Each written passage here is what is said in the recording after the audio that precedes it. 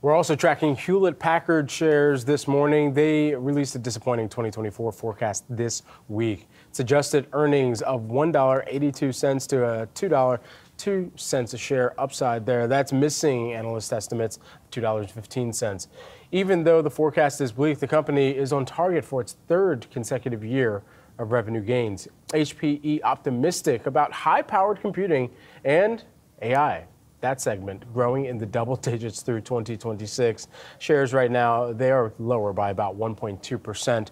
There has been a ton of fanfare around what AI could do for specific businesses here. And of course, there's Hewlett Packard Enterprise and then HPQ, the other side of that. That's more of the consumer products that's out there. But ultimately on the enterprise side, there's going to be a lot of those core customers of Hewlett Packard Enterprise that are looking for some type of guidance, looking for some type of solution on what their business can do with AI, how they can become more productive, and HPE banking on it being able to go directly to that existing portfolio of clients and sell into them with what they believe the best go-forward strategies are around artificial intelligence. Yeah, I think the big takeaway, at least for me, was just the timeline of this, right? Lots of hype around AI, exactly what that could mean for the business here, especially in the longer term. But when taking into account some of the growth aspects of this, taking a bit longer, I think, than what the street had initially anticipated, maybe even what executives had initially anticipated. And also, we have to mention that the company did add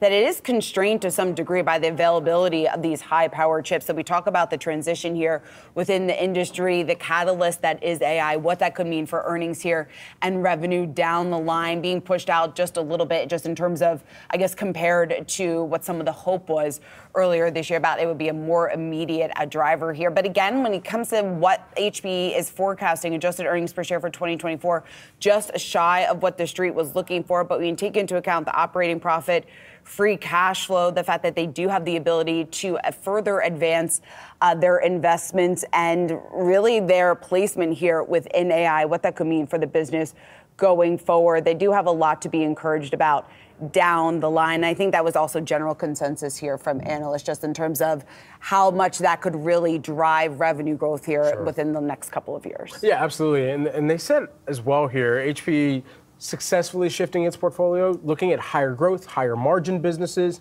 looking at this long-term profitability potential here. And particularly what they pointed out was this largest growth business, which is Intelligent Edge. It's HPC and AI.